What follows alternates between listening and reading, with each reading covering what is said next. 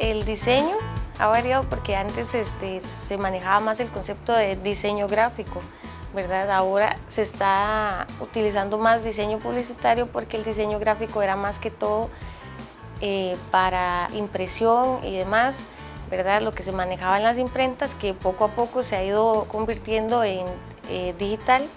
Entonces los procesos han ido variando. Ya los procesos de bocetos y demás ya no se manejan tanto como debería de utilizarse, porque siempre debería utilizarse, sino que ahora es más con herramientas digitales y es, digamos que más rápido, porque ya no tenemos que estar con los procesos antiguos, ¿verdad? De estar dibujando todo, sino que de una vez se puede digitalizar, hacer cambios y todo es más rápido, por decirlo así.